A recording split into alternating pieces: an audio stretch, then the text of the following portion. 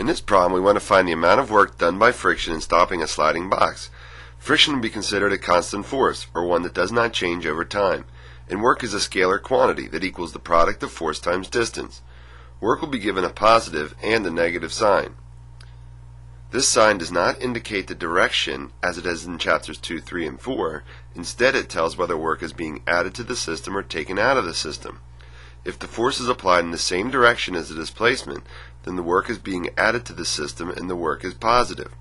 If the force is in the opposite direction from the displacement, the work is being done on the system and the sign for the work is negative.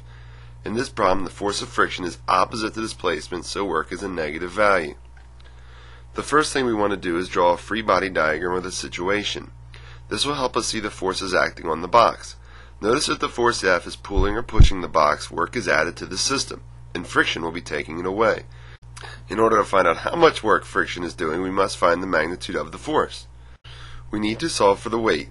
We did not call the weight W in this problem because the symbol for work is W. Instead, the weight is being labeled as mg.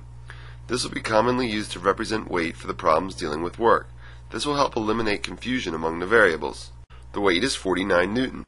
Our ultimate goal is to find the work done by friction. We are going to need to find Fk and the distance d. First we will find Fk. To do this, we need the normal force. We use Newton's second law equation in the y direction to solve for the normal force. Substitute in our variables, input our values, and find the normal force.